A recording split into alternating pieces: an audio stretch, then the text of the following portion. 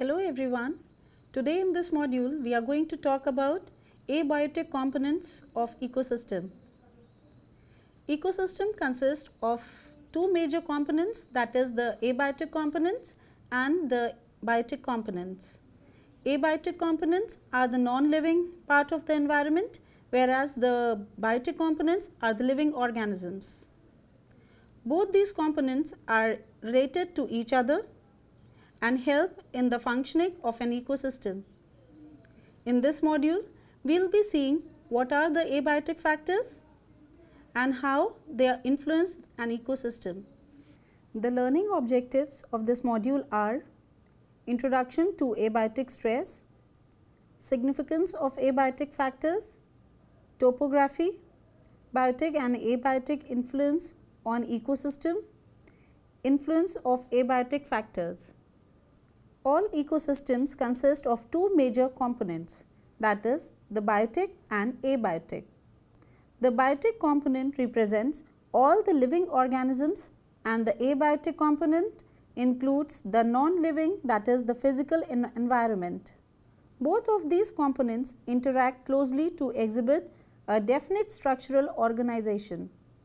In any ecosystem, both of these components are interdependent on each other for various kinds of changes. The two components of the ecosystem are abiotic components and the biotic components. Among the abiotic components are sunlight, temperature, precipitation, water, soil, that is the edaphic factor, and elements and molecules. Whereas in the biotic components, we will study about the primary producers, herbivores, carnivores, omnivores and detritivores. Let us talk about the abiotic components. The biotic factors are the governing forces of environment having an impact on the life cycle of organism. Initially, organisms try to adapt to the surrounding environment. They later look for modifying environment so as to enable abiotic components more suitable for their own living. The abiotic factors of the environment impact the well-being and distribution of organisms and the functions of ecosystem. For example, temperature and moisture acting together determine in large measure the climate of a region and the distribution of plants and animal life. Light is essential to plants. Without it, ecosystems could not function. Light also influences circadian rhythms of plants and animals. Soil, functioning as a edaphic factor, regulates plant growth through nutrient supply, soil microbial activity and water holding capacities. Talking about the significance of abiotic factors. Abiotic factor, light. It is the primary source of energy for biological processes. It is the energy that is used by green plants for photosynthesis. Factors such as quality of light, intensity of light and the length of light period, that is day length, play an important part in regulating these processes. Light energy, specifically UV radiation, act as a catalyst for genetic mutation. It also drives hydrological cycle. Light regulates photoperiodism and circadian rhythms. Light intensity. The intensity of light that reaches the earth varies according to the latitude and the season of the year.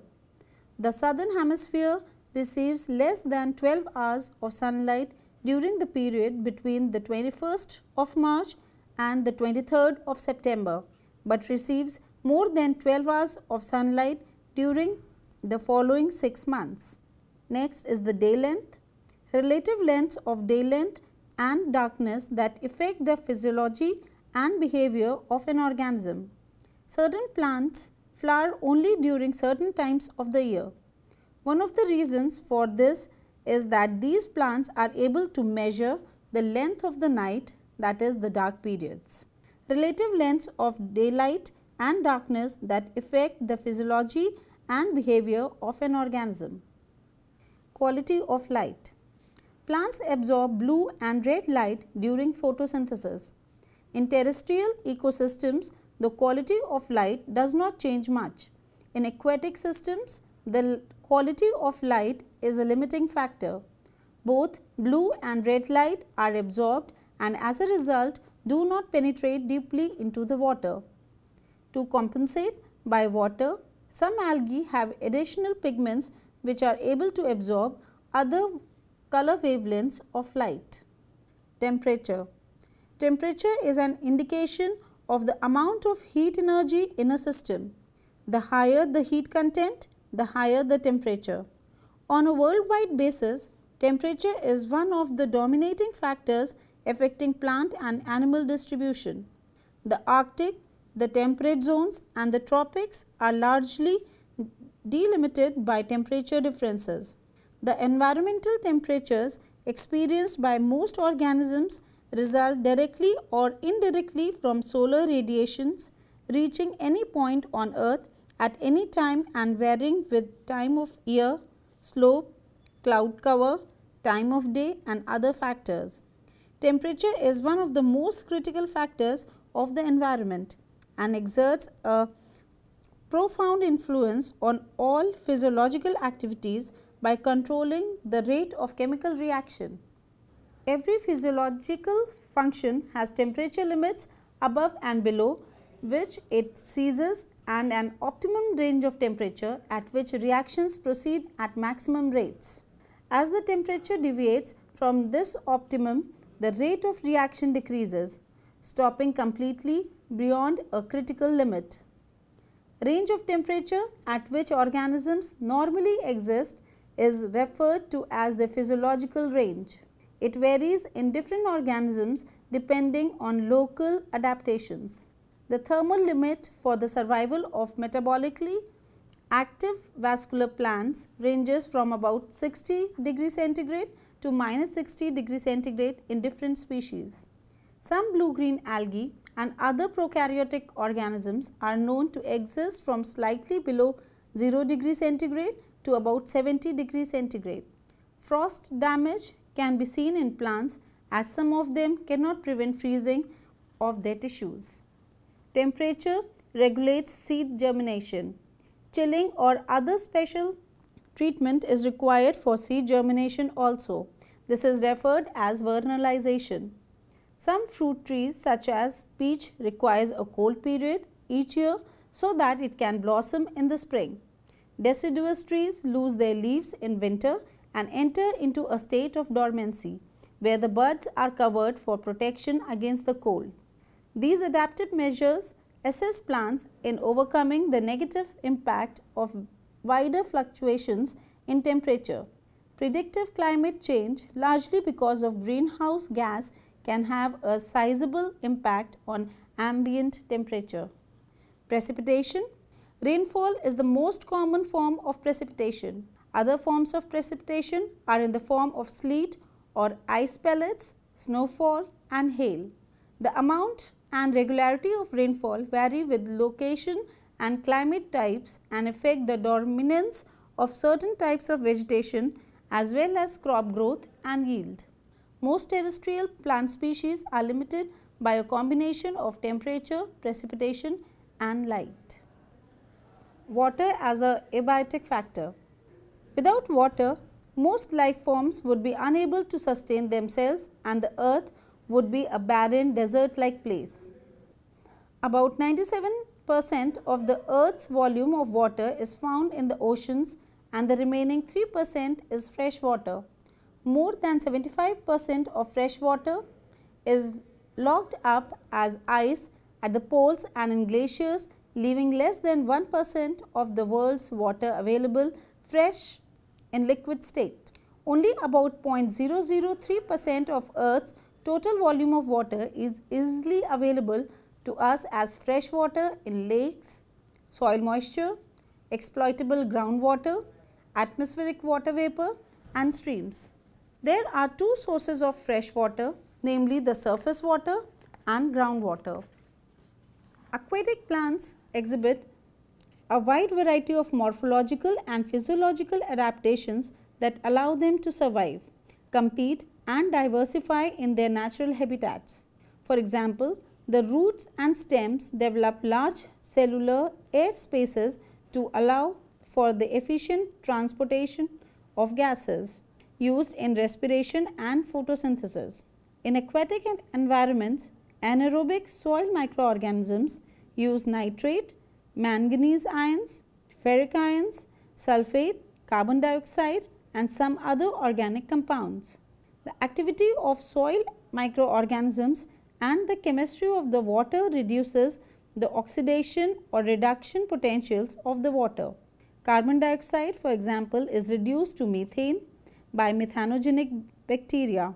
Because of these processes, wetlands play a vital role in global nutrient and element cycles. The saltwater environments are physiological deserts in which the concentration of salts outside the body of the organism can osmotically dehydrate the organism. In deserts, an absolute lack of moisture exists. Human activity has a large effect on both these types of ecosystems. Excessively fishing and pollution can drastically affect the salinity and oxygen content of these habits. Aquatic biomes and sunlight. In large bodies of standing water, including the oceans and lakes, the water can be divided into zones based on the amount of sunlight it receives. The photic zone extends to a maximum depth of 200 meters below the surface of water. This is where enough sunlight penetrates for photosynthesis to occur. Algae and other photosynthetic organisms can make food and support food webs. The other zone is the aphotic zone, is water deeper than 200 meters. This is where too little sunlight penetrates for photosynthesis to occur. As a result, food must be made by chemosynthesis or else drift down from the water above. These and other aquatic zones in the oceans are identified in this slide. This slide we can see the ocean is divided into many different zones depending on distance from shore and the depth of water. Soil or edaphic factor. Soil factors include soil texture, soil air, soil temperature, soil water, soil solution and pH, together with soil organisms and decaying matter. Soil texture. The size of soil particles varies from microscopic particles called clay to larger particles called sand. Loam soil is a mixture of sand and clay particles. Sandy soils are suitable for growing plants because they are well aerated, excess water drains away quickly, they warm up quickly during the day and is easy to cultivate. Sandy soils is unsuitable because they do not retain much water and soon dry out and contain few soil nutrients required for plant growth. Clay soils are suitable for plant growth because they hold large quantities of water and are rich in mineral nutrients. They are unsuitable in that they are badly aerated, soon becomes waterlogged and is difficult to cultivate. It is also cold during winter. Loam soils possess desirable properties of both sand and clay. It has a high water retaining capacity, good aeration, good nutrient content and is easily cultivated. Soil air is found in those spaces between the soil particles that are not filled with soil water. The amount of air in a soil depends on how firmly the soil is compacted. In well aerated soil, at least 20% of its volume is made up of air. Compact soils of high bulk density and poor structure are aerated poorly. Pore space is occupied by air and water, so the amount of air and water are inversely proportional to the amount of oxygen in the soil. On well drained soils, oxygen content is not likely to be limiting to plant growth. Plants are widely in their sensitivity to soil oxygen. Paddy rice versus tobacco. Soil water can be classified in three types, namely hygroscopic, capillary and gravitational water. Hygroscopic water occurs as a thin film of water around each soil particle. Capillary water is that water held in the small spaces between the soil particles, and gravitational water is the water that drains downwards through the soil. Soil water is essential for soil organisms. Without some water, there is no microbial activity. Sandy soils with large diameter particles, that is the coarse texture, can contain less water than clay soils with small diameter particles, that is the fine texture soil. The formation of primary soil particles into soil aggregates creates an ideal environment for most bacteria. As the amount of available water decreases, the availability to take up water in soil differs from organisms. Fungal hyphae have the ability to extend through soil pores and obtain water, but bacteria do not share the same advantages. Then comes up the soil temperature. Soil temperature is an important ecological factor. It has been found that the temperature of soil below a depth of about 30 centimeter is almost constant during the day, but seasonal temperature differences do occur. At low temperature, there is little decay by decay causing microorganisms. Then the soil solution. Soil solution is the decaying remains of plants and animals. Together with animal excretory products and feces forms humus. This increases the fertility of the soil. Soil pH. Acidity or alkalinity of soil, that is the pH of the soil, influences the biological activity in soil and the availability of certain minerals. Thus, the pH of soil has a greater influence on the growth and development of plants. Some plants, for example, azaleas, ferns and many protea species grow best in acid soils, that is where the pH is below 7, while leucine and many other xerophytes grow better in alkaline soils where the pH goes above 7. The organisms and the decaying matter in the soil is known as soil solution, and it increases the fertility of the soil. Plants obtain inorganic elements from the soil, which aids as natural medium for land plants. Soil is the outer loose layer that covers the surface of earth. Soil quality, a major determinant along with climate of plant distribution and growth, depends not only on the chemical composition of the soil, but also the topography, that is the regional surface features of the soil and the presence of living organisms. It consists of these major components. Components of soil. The four major components of soil are shown as the inorganic minerals, organic matter, water and air. Inorganic mineral matter about 40 to 45% of the soil volume, organic matter about 5% of soil volume, water about 25% of the soil volume and air about 25% of the soil volume. The amount of each of the four major components of the soil depends on the quantity of vegetation, soil compaction and water present in the soil. A good healthy soil has sufficient air, water, minerals and organic material to promote and sustain plant life.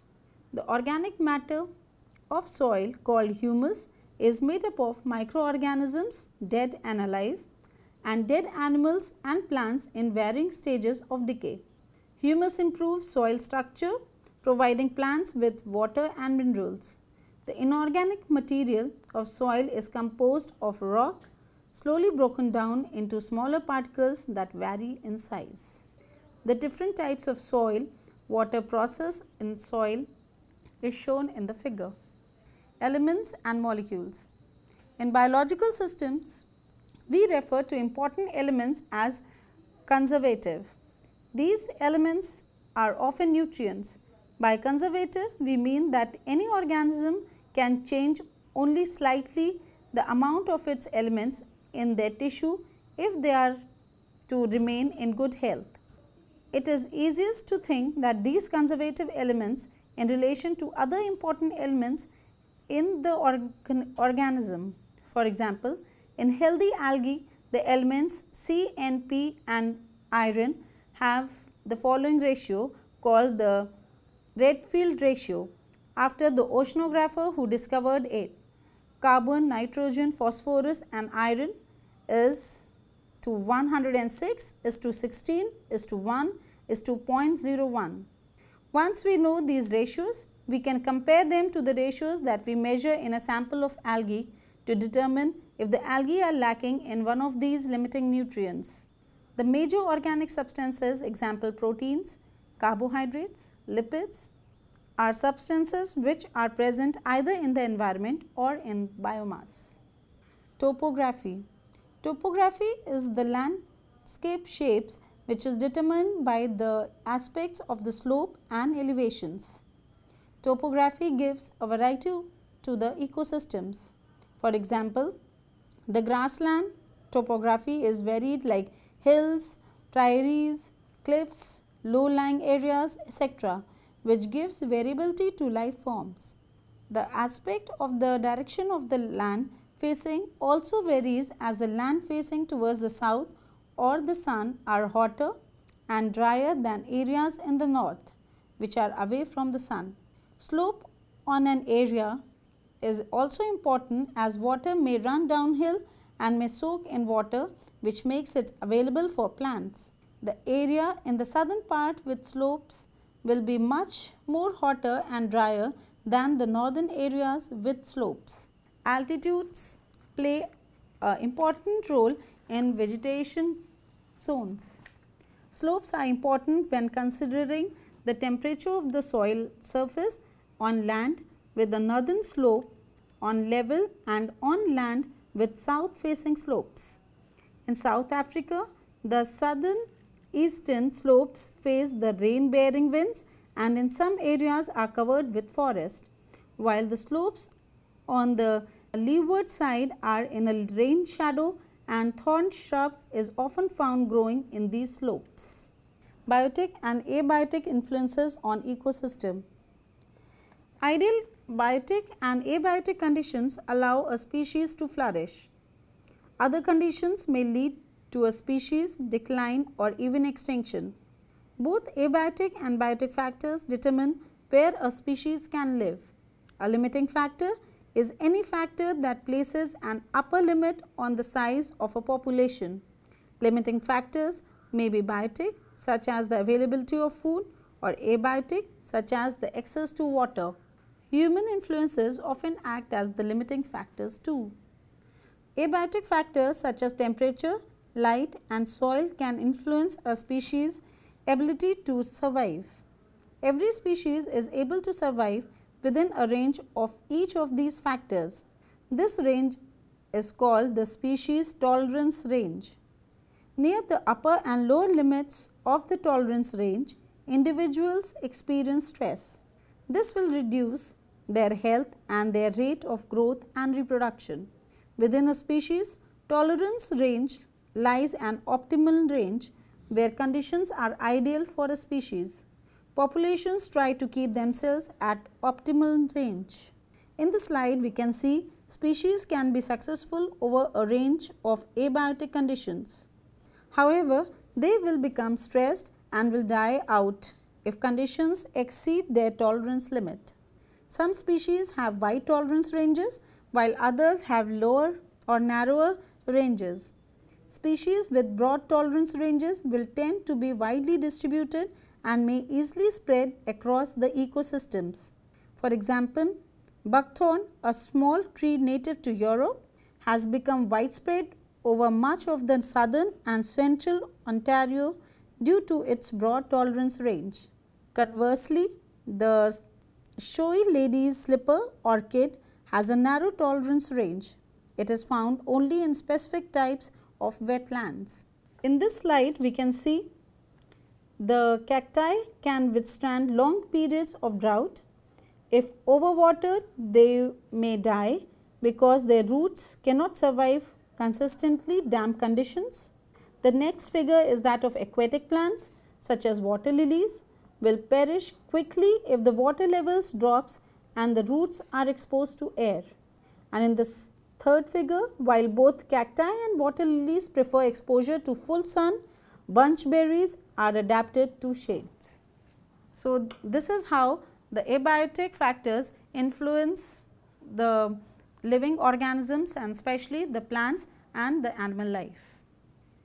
To summarize this module, we can say that abiotic factors like light, temperature, water, precipitation, elements and minerals are important abiotic factors, and it is very important to study them in order to understand the structure and functionality of an ecosystem. Thank you.